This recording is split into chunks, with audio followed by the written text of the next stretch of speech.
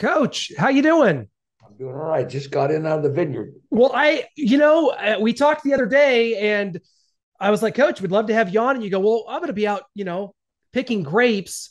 And I don't, for some reason, I thought maybe that was metaphorical or something. But you're literally out there Oh yeah, in Napa Valley. I just got in. How's it going out there? It's a little too hot, a little too hot, and we have concern what it'll do to the overall quality and the quantity of the grapes. But right now, we're surviving. Are you looking at cooler days ahead to help you out there, or is it going to stay Yeah, hot? it's cooler today. See, it was cooler today. It's supposed to be hot again tomorrow, but it was 114 here so yesterday. Wow, we got kind of a break here in the Midwest. You know how the Kansas City could be. We're like living in the 80s here. So Yeah, I was in that's LA nice. last week. It was pretty nice. So this, that's the weather for you. Vermeil wines, everything else going well. What's new with Vermeil wines right now? What can we send people to right now?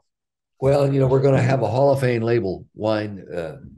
We're going to make about 100 cases. Very expensive. The grapes are coming from Beckstoffer Vineyard, which is the elite vineyard in the Napa Valley. It's all very expensive. It's expensive to buy the grapes.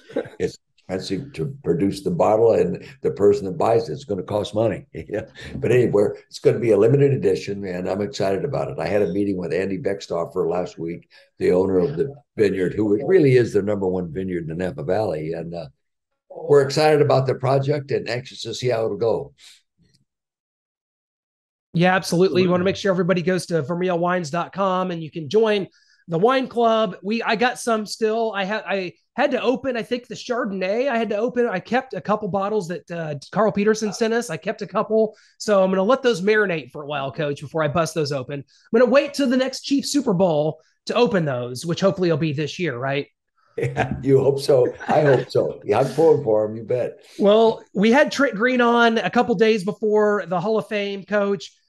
He talked about just how much you meant to him. The Hall of Fame is now official. It happened in August there in Canton.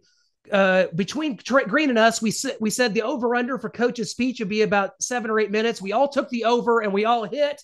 Big winners for all of us. It was great to see you enshrine there with the gold jacket. You're in elite company. Hall of Famer, Coach Dick Vermeil. This is just tremendous. And what was your feelings like during the event? I know Andy Reid came up during training camp to see you. A lot of good things came from that weekend. No question. We were all limited to an 8-minute presentation. The speech had to be handed in time to, a number of days prior to the event. And prior to me going on, Jim Porter, the president of the Hall of Fame, came to me and said, you're last, to go ahead and do what you want. So it relieved me from the 8-minute routine that you had to rehearse and be prepared to give, and allowed me to just go ahead and speak from the heart and really do a better job of thanking those people that were deeply responsible for me being there. That really relaxed me and helped me. Now, I don't know if he was telling me to go 22 minutes like I did, but I really appreciate the opportunity to try to do a better job. Yeah, what did it mean to you, not only for Andy Reid to come up, but just seeing all the former players come out and support you and kind of show what you meant to them and just how excited they were for you just living that moment as a Hall of Famer? Well, I've always believed that it's the players that's the critical element in regard to winning and being considered a fine football coach. I was always a better football coach when I had great players playing for me. For example, our offensive line and added the Chiefs, Casey Wigman in the center, and you look at Hall of Fame right guard, Hall of Fame tight end, Tony Gonzalez, Will Shields, Hall of Fame left tackle, and Willie Roaf, and Priest Home, and then we didn't have as much as many outstanding players on defense. Was probably the reason we never got to the Hall of Fame, or else we didn't do a good enough job coaching one or the other. But to all of a sudden end up in the Hall of Fame, it makes you realize how many people contributed, how many people were really critical, and you start thinking about the critical things that happened within your career that allowed you to put the gold jacket on. For example, Ricky Prohl. We're playing an NFC Championship game late in the fourth quarter. He catches a pass that a lot of receivers would not catch, that we win the game. Okay, Yeah. so that propels us to the Super Bowl. All right, we get to the Super Bowl. Isaac Bruce and Kurt Warner team up for a bomb that wins the game for us. Mike Jones makes a tackle on the last play of the game. Those guys don't do that. Well, I'm not standing there wearing the gold jacket. So, and that's how I've always related any success that I've had as a coach. It goes back to my players and the coaches that helped me prepare them to play. Yeah, no, feel real good about that. And what I felt good about there, and you mentioned how many were there, was that they all really enjoyed the experience of being there. We had over 400 people at our party. In fact, my Ram team, we had the entire offensive team intact. Every position starter was there, including the four Hall of Famers and some of the backups. So, and now Will Shields couldn't be there because he had the COVID that time. When we had other people that had issues that couldn't be there, but there was a large group going all the way back to the 6 kids from Hillsdale High School championship team in 1961. Wow. So you can imagine how rewarding it is to be able to share that experience because they helped create it. And you had 3 fan bases sharing that experience. You had Eagles fans, Chiefs fans, Rams fans. I mean, it was just a wonderful experience for all involved. And we were just so, it was such an honor for us to be on hand and to, we talked to Trent Green beforehand, and it was just, the feelings and the emotions he had, and now to see where he is as a broadcaster climbing that ladder on CBS, Trent Green, it gets no better than a guy like him. And I remember there was that during the 2003 season, did Carroll give you a car or something during a practice? And I just remember Trent Green's reaction to that. Was there a car? Oh yeah, that was it. That was in 2003. Yeah. But there were so many things to be really thankful for and feel very special about. Yeah. But really, the fact that Andy Reid showed up there with Tammy the night before the night of the gold jacket, and left the practice field, came there, then went back to practice the next day. I think that's the finest tribute of respect I've ever had paid by another football coach to me in my career. And I will always be grateful for being able to experience that overall feeling that it gave me to see Andy Reid standing there. It'll always be a positive thing with me. Yeah, and speaking of Andy Reid, I mean, we're moving on into the season. It's coming up on us. It kind of snuck up on us here. But the Chiefs go to Arizona. They take on the Cardinals. I mean, a lot of people are kind of writing off this Chiefs team. They want to bury them. They want to anoint someone else. Right now, it's the Chargers and Justin Herbert. They're going to take the AFC West, but we've got all sorts of new coaches in this division. I mean, Brandon Staley was already here with the Chargers, but in comes Nathaniel Hackett with the Broncos, Josh McDaniels with the Raiders, and people want to write off Andy Reid and Patrick Mahomes. What is going on? Well, I think they're making a mistake. That's what's going on. We all don't, everybody has an opinion prior to the season, and there's always people that end up being as good as they were or better. And there's always a few that aren't as good as they were. But I think Andy's team will be no less than it was and maybe a little better.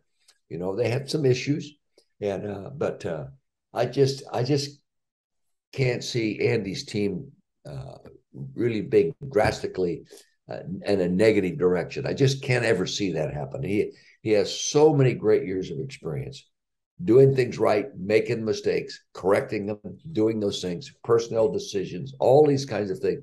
They have that whole organization from Clark on down running, like a 12-cylinder Ferrari. It's very smooth, and they all know what they're doing. And I just can't see them not being really competitive. And yeah, the advantage he has over people starting out as their head coach, a new one, and with the Raiders, I want to say Oakland, and San Diego, I want to say San Diego. The Chargers, okay, I can't help myself. They have a long ways to go to catch up. There's no substitute for wisdom, and you can hire people with wisdom, which we all try to do, but the wisdom of the Kansas City Chiefs all starts with the head coach and Andy Reid. It's a hell of a job to catch up with him, I'll tell you that. Well, as an offensive coach, just kind of talk about Andy Reid and these new pieces. You lose a Tyreek Hill, kind of an irreplaceable player, Coach. I mean, he as electrifying downfield as anyone we've seen, but, maybe more deep at the receiving position, adding Juju Smith-Schuster, adding Marquez Valdez-Scantling. You draft a guy like Sky Moore. Do you feel like Andy Reid is going to be able to sort of use, the depth and these players kind of differently than we use Tyreek Hill. And would we expect a drop off at all from this offense after losing a Tyreek Hill? Well, you're always going to miss a Tyreek Hill. But what Andy will do, in my opinion, is he'll spread the big plays over more people. There won't be one dominating big playmaker. You'd love to have him. Yes, that's not the National Football League anymore. You can't. It's hard to keep all those guys. But I think you'll find that the big plays will be spread over more offensive players, starting with your tight end. He isn't too shabby. It's true. But I think that'll happen. And I think, that Spagnuolo will keep improving that defense. As long as they can rush the passer, they got the big defensive tackle inside, and he's maturing and playing more consistently well on every snap. These kinds of things are going to maybe make up for the one great player that you lost. Yeah, and going back to the coaching aspect, I mean, just a few minutes here ago, the Chiefs are kind of doing their press conferences on a Wednesday, and Patrick Mahomes was asked, does Cliff Kingsbury know how to stop you, your former college coach? And Patrick's response was, gee, I hope not. And so my question to you is, all those years ago at Texas Tech, Patrick Mahomes has just developed so much and become just such a better, more well-rounded quarterback. Does Cliff Kingsbury just know any tricks of the trade that could stop a Patrick Mahomes? No, no one's that bright. Okay. He might have some dominating players in specific positions that could create problems for Patrick Mahomes, but it won't be because of a coach having experienced working with him or anything like that. I think all coaches now, especially true in the National Football League, coach against somebody they've coached before. It's a free agency and moving around and all that kind.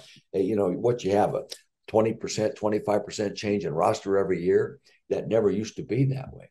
But so I don't think it might be an advantage if you had an offensive tackle and you knew his weaknesses and you could prepare your defensive guy on the one-on-one battles. This is what he has trouble doing. We want to make sure we put him in a position to take advantage of those things they know about him. But the quarterback himself, I can't believe anyone having enough experience being around him that can make a difference in how he plays. Week one could be so, it could be so all over the place. It could be so unpredictable. We talked last year with you. We had Dwayne Rudd on the show with you talking about the week one Cleveland helmet throw, the craziness of that game. Just, do you think the Chiefs kind of have an advantage here because, Patrick Mahomes and the starting offense played several series during the preseason when a lot of coaches are shutting people down for the preseason. This is all very new. We all hear stories about your training camps, coach, that maybe were a little on the heavy-handed side. The Chiefs are coming through here. Week one, lots of uncertainty. So you got to bring your A game, right? I mean, this is week one. A lot of things can happen. A lot of unknowns out there. So week one, it's a wild card, is it not? Yeah. Well, I tell you, Andy Reid is what he is, a future Hall of Fame coach, because what he's done and knows what he's doing. Don Shula's in the Hall of Fame because he knew what he was doing. Bill Parcells in the Hall of Fame. Tom, they all knew what they were doing. And they all prepared their quarterbacks by giving them opportunities to get better during the preseason. The great golfers don't take 3 weeks off before they play the next tournament. The great tennis players, the best in the world, practice in intense situations. And I really believe, it's just me, I'm old-fashioned, that when you don't play your quarterbacks with your complete units within the preseason games, you're not going to be what you ought to be in the opener. That's my opinion. I could be proven wrong. Yeah, and I wanted to ask just kind of how the Chiefs are going to implement all these new faces, all these young guys. We're heading into week one. This is kind of new for them. We had a little dry run in preseason, but we've mentioned the receivers, Isaiah Pacheco, they're going to want to see in action. The running back out of Rutgers, they took in the 7th round, really impressed in the preseason. And then on the defense, George Karlaftis, Leo Chenal, Joshua Williams, and Justin Reed. I mean, they've just got all these new faces, especially on the defensive side and in that receiver core. Just how is Andy Reid going to try and fit and get these guys up to speed for week one? They got to be ready to go. Well, the expression you use, this isn't his first rodeo. He knows what he's doing. He's done it so many times now, and he's done it right so many times that I don't think all the new faces will be a detriment. I think it'll end up being a positive move. And of course, you're going to miss that bomber. Okay, you're going to miss Tyreek. We would all miss him, but I think they'll supplement other talents in there to exploit defenses that'll, I think, negate the loss if possible. Yeah. Coach, I know, back when you come to Kansas City, the AFC's got some great quarterbacks. Ben Roethlisberger's just starting out in 04. Phillip Rivers gets drafted in 04, but you got Tom Brady established, Peyton Manning established at that time. But aside from that, I mean, do you ever remember a time when the AFC, the NFL in general, just has so many capable quarterbacks? You see Josh Allen, an MVP candidate out there in Buffalo. In the Chiefs division, Justin Herbert, Russell Wilson's come over. Derek Carr's pretty good, when given the opportunity. Do you ever remember a time when the AFC was just this loaded at the quarterback position? I don't remember that. I really don't. And I don't remember seeing so many good young ones all at the same time. Now you can go back to Marino and all these kind of guys when they came in, but God, it's hard to duplicate the quality of the young quarterbacks today by thinking back and studying the old rosters and saying, well, these guys are close or these guys aren't close. But that group, you mentioned them, just outstanding. And it's easier for them to look outstanding today because all the rules have been moved to help the pass offense. Yeah. And the wide receivers and all these kind of things. So, and the coaching of the game as it is today exploits the talent of the quarterback more so today. You aren't running the ball 42, 45 times a game anymore. Right. So you're giving the quarterbacks more opportunities to demonstrate what they can do. Of course, if they're not good enough, they demonstrate they can't play, Yeah, but Coach, I mean, the Chiefs have 2 games here in 5 days. We've got the Cardinals on Sunday, then the Chargers on Thursday. I mean, just kind of take us through how a coach and a team prepare in such a short time period, a quick turnaround like that. Well, I think since it's 1 and 2, the first 2 games, a lot of preparation was done through the preseason preparation and practices with knowledge of what we're, going to be emphasizing through these 2 games. The offensive and defensive coaching staffs today are so much bigger than they used to be. You can have people working in advance today where you didn't have that opportunity old days. So I think if anyone would have a team ready to play in the first 2 games of the season in a short period of time, it would be Andy Reid because, I guarantee you it isn't probably the first time it's happened to it, Mm-hmm. But how many years now? 21 years? Am I right? Yeah. Okay. You aren't going to surprise him with many new routines. Yeah. Yeah, he's going to be definitely bound for Canton as well. And I kind of wanted to ask you this game is such an emotional game for so many people. You've always been an emotional person. So going back to your weekend in Canton, was there a moment or a player or maybe someone that surprised you? Maybe it was Andy Reid showing up or another moment that stands out that really tested your emotions, as it were. We talked with Trent Green about this, and he said, we're going to have to keep the Kleenex near coach because it's going to be an emotional weekend for him. So is there something that stands out? Well, first off, the Andy Reid situation, right, which I already talked about, that was probably the most startling, positive few moments that I experienced in the Hall of Fame. Okay, and then the next day in the actual event, looking down and seeing my whole family sitting there in the front row. The only 2 Vermeil family that weren't there were the 2 great granddaughters and their mothers. Okay, so that was very touching experience just to look down there and see them and know why they're there. I never pictured myself standing up there on that stage. I just never put myself in that category. And all of a sudden, it's real. Hey, this is really happening. I look out there. You keep mentioning Trent Green. Why not? He touched my career as much as any football player I ever coached. That's why I wanted him standing on the stage when they put my gold jacket on when Carroll did it. So, and Ron Jaworski, and Ron Jaworski was in tears when Carroll was putting my jacket. I look over and he's got tears in his eyes. And Kurt Warner was there, so that was special. The next day, John Shire was there. From my UCLA quarterback when I unveiled the bust, those kinds of things really mean a lot to me. And I look out there and I see my oldest living friend, 92 years old, comes in from Fresno, California, still farming his vineyards in Fresno. He's sitting there, wow. And then you look and then the granddaughter of the owner of the Philadelphia Eagles is sitting there, It makes you think about all these people, Lamar Hunt's family's there. How could you not think positively about Lamar Hunt? Exactly. So there were so many things that really touched me like that. It's hard to narrow it down to one or two specific things. Yeah. Coach, we're just so excited for you to finally be a Hall of Famer, so well deserved. And we're so glad that the weekend was just so wonderful and overwhelming for you. That's the way it should be. And just kind of the last thing before we let you go here, being here in Kansas City, we've talked about, we know Andy Reid's going to make the Hall of Fame one day whenever he hangs it up. Hopefully, I'm going to save him a seat next to me. Okay. There you go.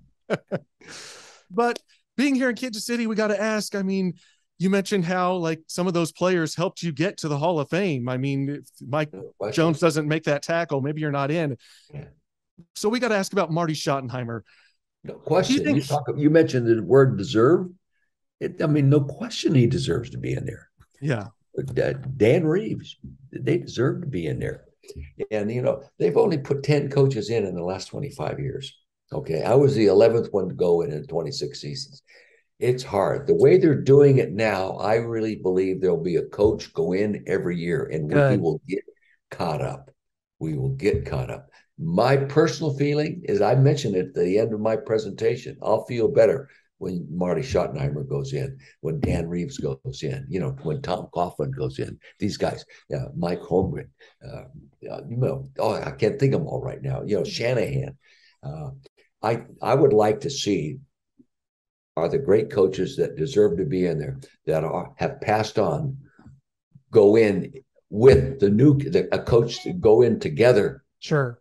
With the coach that's alive. You use the term deserve. No question, they deserve. So if they put in Mike Shanahan, put in Marty Schottenheimer in with him at the same time. Yes. Why not? Sometimes they put in 2 offensive players in, or they put 2 defensive players in. Why not 2 coaches in? And catch up a little bit with the guys that really, really deserve to be there.